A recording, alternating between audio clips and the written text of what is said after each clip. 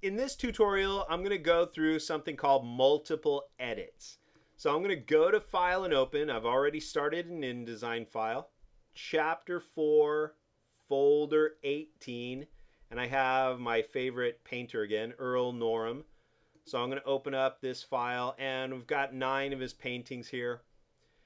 I want this grid to be a little smaller, so I have room to separate them. I'm already almost all right on the edge of the page. So I'm going to select them all. And if I simply click and drag the corner like this, well, I'm going to crop my images. I can only see the left edge of each image. And that looks kind of stupid. So I'll go to Edit and Undo. If I want to resize the whole grid, boxes and content, remember you have to hold Command and Shift, press and hold, and now I can click and drag right there. Multiple edits at the same time. I'll let go of the mouse first, then I'll let go of the keyboard, and I'll just kind of push these over here. Now when I press and hold, I'm going to hold space bar and shift and adjust the amount of space between all of these. But I want all of these to have rounded upper left corners and rounded lower right corners. But I don't get the corner widget. Okay, you can only work on one box at a time. See, if I click here, I get a corner widget.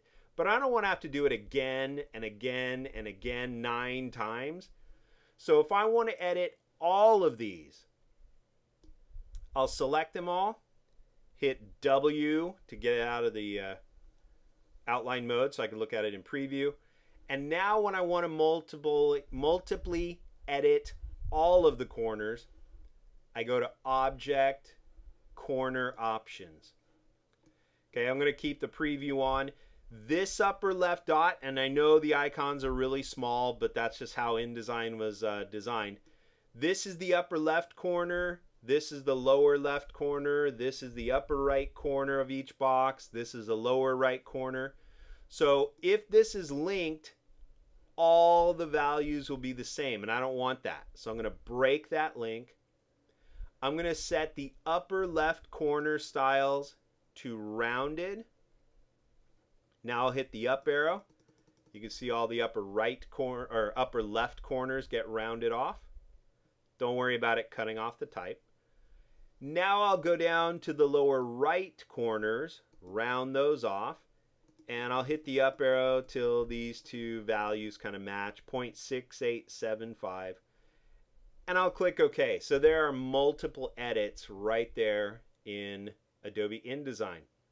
If I decide now, because I've rounded off some of these corners as a little bit too much empty space, select it all, press and hold for a second.